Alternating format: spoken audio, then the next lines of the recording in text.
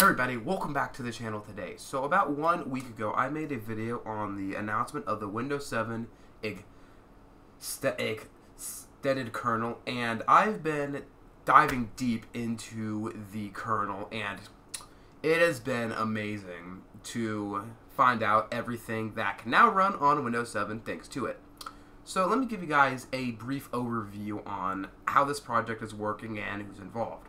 So the main culprit for this project is Dotexe, if you can't see him, they changed his name, but his name is Dotexe1338, I think.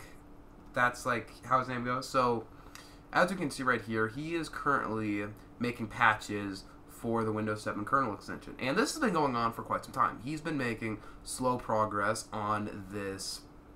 He's making slow progress on this project, and it has came along quite nicely. So you can use the kernel add-on right now. So if I bring it up real quick, if I bring this kernel add-on up real quick, let me show you guys the folder for it. Some extended kernel. So here we are right now with the Windows 7 extended kernel. Now I would not recommend to download this on your main PC just yet. Actually, well, I mean, here's the thing: it's kind of hit or miss. This will not work if you have any ESU updates installed, and most ISOs that are made in 2023 and up include all the ESU patches. So if you wanted to use this kernel add-on, you would have to find a ISO that does not have any of the ESU updates, because if you install any of the ESU updates, it just won't work. Trust me, I tried it. It bricked my whole PC. There went my whole entire Saturday. I had to reinstall Windows. But if we come into here, we can see all the patched files that have been made. So these are files that break compatibility with most software. So say for example, if we were... So let me show you guys something real quick. A piece of software that we were able to get up and running, or that, I'll kind of say I was able to get up and running with some properties from the Windows 7 extended kernel. I'm sure it was Rufus. Actually, no, it was my Xbox emulator. So this is a thing for the Windows 7 extended kernel. Let me extract all, extract. Just do this again so you guys can see it without any patches. So this emulator allows me to play Xbox games on a PC. So if I try to run this right now, it works. And that is because I have the kernel add-on enabled. So there are two programs for this.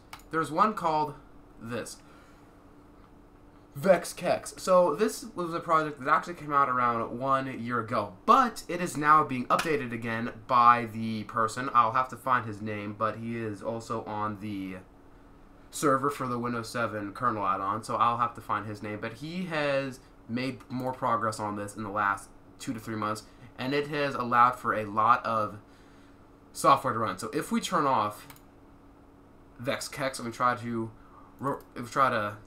run this program again, we can see we are having this error right here. This program could not start because API MS WinCore path 1/1.0.dll is not recognized on your PC. And if we go to the folder where the kernel add-on is, let me find that real quick. Windows 7 extended kernel system. We can see that that file is right here in the Windows 7 it's in the Windows 7 kernel add-on. So .exe has a lot more files than the other project.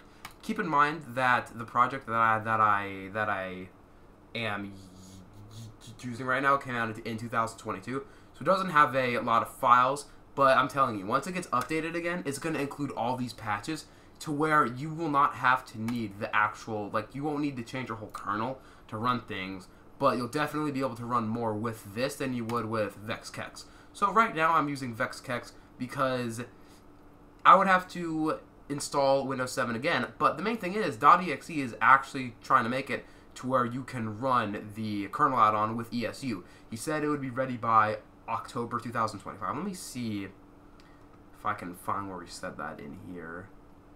25... kernel. So he has a ISO in here that doesn't have any ESU updates, but I prefer to use my ESU updates because it makes my PC more secure. So I prefer having those updates installed on my computer. So there are a lot of things in this project. So I just want to show you guys a few things that have been done with these modified APIs. So this is something I feel like is very badass. you can run the latest version of Brave, or not the latest, but you can run a very modern version of Brave with the help of APIs from the Windows 7 kernel add-on. So this isn't made by .exe, but this is made by someone else who's also in the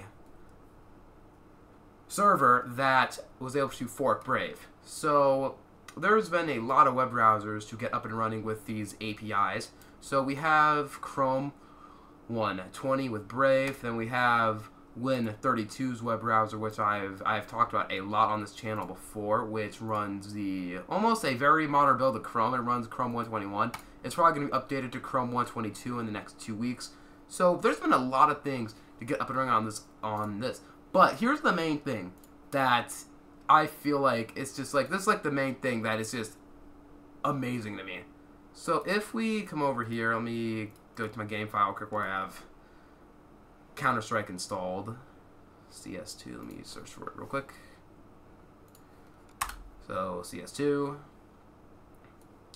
So it's going to take a while to find it. I'll be back when it does. Alright, so we are at the file location for Counter-Strike 2 right now. So this game does not work on Windows 7 by default. So if we come over here, Properties, VexKeX, I have VexKeX enabled for this program, or I did have VexKeX enabled for this program, but I turned it off just to show you guys it. So the game does not run without VexKeX. If we try to run Counter-Strike 2 right now, the game will launch, but it tends to crash after about 5 to 10 seconds. So it will launch right now, but it will crash soon. So I will be back when it crashes. Alright, so I'm back. The game crashed, but if I go back to it and I use so I can't play the game, or else OBS would probably crash because I don't have any aero theme enabled. So hardware acceleration is not working right now. I have to have the theme disabled so OBS can actually run properly. So report a difference. So yeah, you actually don't need VexKeX for this. So you don't need any modified APIs. All you need is just report a different version of Windows and put it as Windows 10 or 11, and the game runs smoothly. It runs better on 7 than 10 and 11. So there's an artificial block for Counter-Strike 2 that is active. So all you have to do is just report a different version of Windows and put it to 10 or 11, and the game runs fine. So to me, this is the biggest thing for the API files, things like that. This is the hugest plus in my opinion, for me at least, because I use 10 for 2 games, or 3 games. The Finals, Counter-Strike 2, and Fortnite. So I now have to boot into Windows 10 less because Counter-Strike 2 now runs on Windows 7, which is a huge plus for me because the game actually runs better on my hardware. I have a 1080 Ti and a 3900X, and it actually runs around 30 to 40 FPS better at the same settings with my hardware, which is quite interesting to me because it really shows how unoptimized stock Windows 10 is. So let me show you guys some more software that has been up and running with the thing. So let me go back to it, releases or software compatibility, things like that. We can see some software in here that has been up and running. So this guy got Fusion 360 up and running with VexKeX. And now here's the biggest thing too, is the guy who made the kernel add-on was actually able to get BattleBit Remastered up and running on Windows 7, but there is a slight caveat, is the anti-cheat does not work. And I feel like that's the biggest issue we're going to have with getting games up and running. It's not going to be that the games don't work, it's going to be that the anti-cheat does not work well with the extended kernel. And that kind of goes back to running games with Proton and all things like that. It's going to have a hard time with anti-cheat. The games themselves are going to be able to run, it's just the anti-cheats are going to be complete dog shit. So this means that we can probably get a lot of games that you don't play online could probably run under Windows 7 in the future. So that's a good plus. So I even talked to this guy right here. Will it work? Yeah, see, I'll have to research it further. So let's try Wintrust. So this guy's actually been finding a way to make the anti-cheat think it's on Windows 10. And this would be huge if we can get anti-cheat and games to work on Windows 7, because it would mean you can play every game on Windows 7. The only issue I could see with that is out-of-date graphics card drivers, but knowing how this community is, I would not be surprised if someone ported a 539 driver to Windows 7. I really would not be, with how involved this community is. I really would not be at all. So let's go up here a tiny bit more. So as you can see, this was my find. Brave 120. Not a lot of people were talking about it, so I gave the guy his props. So that's how I got my emulator up and running as well. And you're also able to get the latest version of Rufus up and running on Windows 7. The last version of Rufus to run on Windows 7 was 3.9. You're now able to run version 4.4. Let's see. And this guy also makes cracks for model. I also showed this guy in my Windows 7 2024 survival guide. He's been making more things. He's now making Edge, Opera, Brave, and this is where the Brave fork comes from, and Spotify. So this guy's more involved now because he's now making Opera, Brave, and Spotify. So huge plus to that dude. So we also got Handbrake up and running on Windows 7, the latest version of it. And this is my personal favorite right here, OBS 29 for Windows 7. So the last version to work was OBS 20, OBS 27, and it was good, but it was getting quite outdated at that point. And we are now able to run the, I wouldn't say latest, but it is pretty modern. It came out within the last 8 months, so I would consider it pretty modern. And this is a huge perk for me. You're able to run the latest version of VS Code on Windows 7. I do a lot of projects for coding. I make websites. I'm pretty good at making websites. So this is a pretty big plus for me because I'm now able to do all of my work, all of my day-to-day tasks in Windows 7 without needing to boot into Windows 10.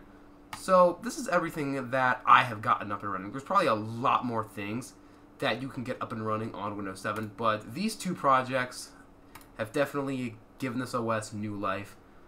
And this is honestly very good to see because with these OSs, the community is more involved than it ever has been with XP, Vista, things like that. When those OSs, when they were EOL'd, they died slowly after. Not Windows 7. In my opinion, this OS has gotten better since Microsoft ended support for it. Not to mention, you can get security updates until 2024 with ESU and Server 2008 updates. So there's not really any risk, in my opinion, of running this OS if you're up to date, that is. I would not recommend running this OS with updates only up till 2020 because there has been a lot of things to come out in the past 4 years that could be used to have a attack on your PC. But the main thing is just having a ad block, using a up-to-date web browser. I would not use Chrome 109 at all. I would recommend a version of Chrome based off either 120 or 121 because those are more up to date and have way better security features. But yeah, that's everything that has been able to be up and running with the kernel add-on. I hope you guys enjoyed the video, and I will see you in the next one.